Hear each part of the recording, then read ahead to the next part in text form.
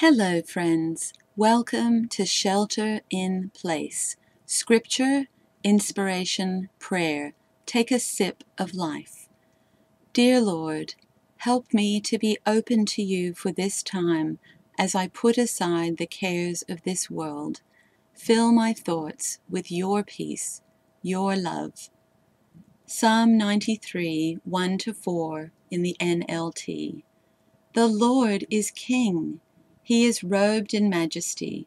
Indeed, the Lord is robed in majesty and armed with strength. The world stands firm and cannot be shaken. Your throne, O Lord, has stood from time immemorial. You yourself are from the everlasting past. The floods have risen up, O Lord. The floods have roared like thunder. The floods have lifted their pounding waves. But mightier than the violent raging of the seas, mightier than the breakers on the shore, the Lord above is mightier than these.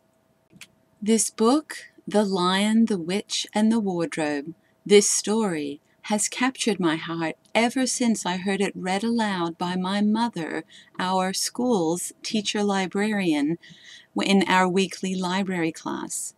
If you haven't yet met Aslan, the only character to appear in all 7 books in the series The Chronicles of Narnia, then you should read this.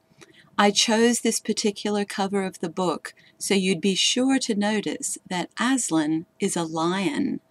The lion is one of the most widely recognized animal symbols in human culture. It has been extensively depicted in sculptures and paintings, on national flags, and in contemporary films and literature.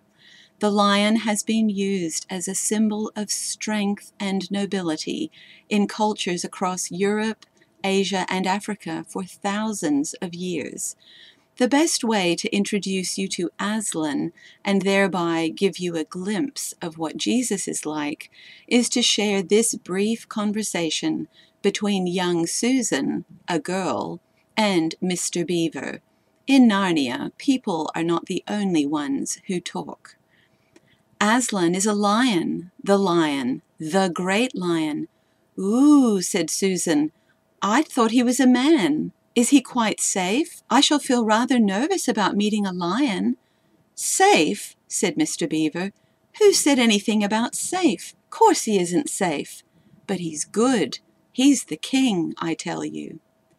We may be nervous about coming to God, and rightly so, because of his boundless strength, which is mightier than anything we could ever encounter or imagine.